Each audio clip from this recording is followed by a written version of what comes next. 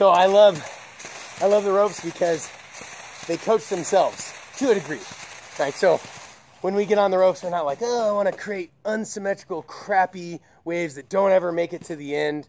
I just want them to look irregular and funky and feel weird in my whole body. Never. Like nobody's ever is approaching it when they, sometimes that's why it's intimidating. It's like, I don't think I can make my waves reach all the way to the end. But if you can make sexy waves halfway down, hey, I'll take that.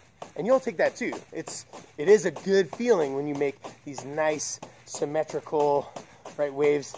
Both sides look the same, right? We want to produce that. Or both sides look the same here, right? I'm working on that bilateral connection, right? I'm creating the same amount of power on both sides. It's going all the way down. Right? My whole body's having to communicate to create that frequency and force, right? Or side to side. I'm doing lateral waves here, or a cyclone, right?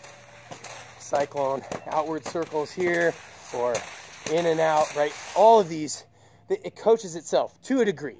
Now, I say to a degree because sometimes the wave isn't working, and so we're doing all sorts of crazy things to get the wave to look good and to feel good, but usually we know, inside and intrinsically we know, we don't really feel good, but at least the wave looks good.